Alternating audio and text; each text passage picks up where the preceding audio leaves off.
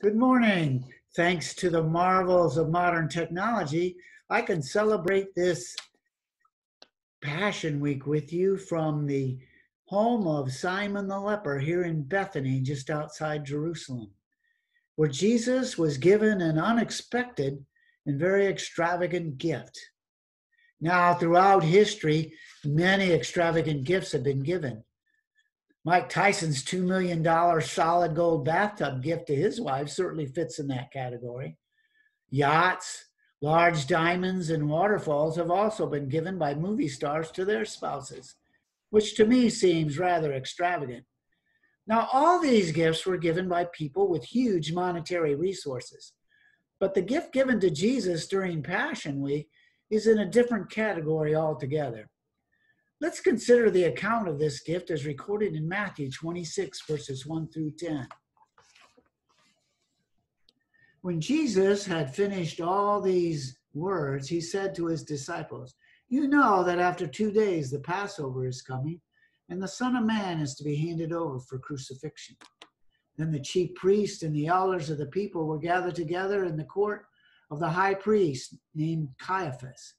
And they plotted together to seize Jesus by stealth and kill him.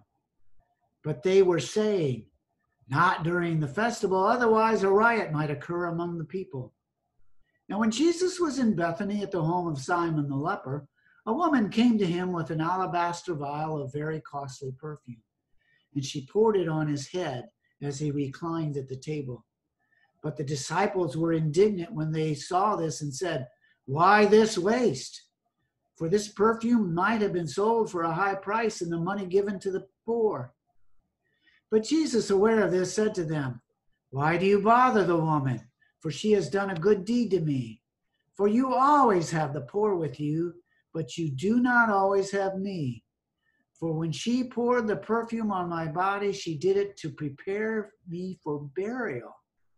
Truly I say to you, wherever this gospel is preached in the whole world, what this woman has done will also be spoken of in memory of her." Notice in verse 1, Matthew gives us a context. Jesus clearly tells them that he's going to be crucified during the upcoming Passover. In fact, this is the third time Jesus has told them.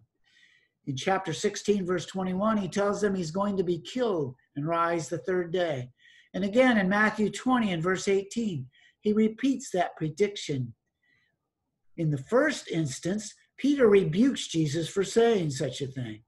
And in the second instance, several disciples respond by asking if they can sit on his right hand in the kingdom.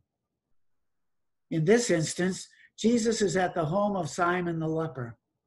John informs us in chapter 12 of his gospel that it is Mary, the sister of Martha, who comes and pours the oil on him and fills the house with the fragrance of the pure nard that comes from a plant in India.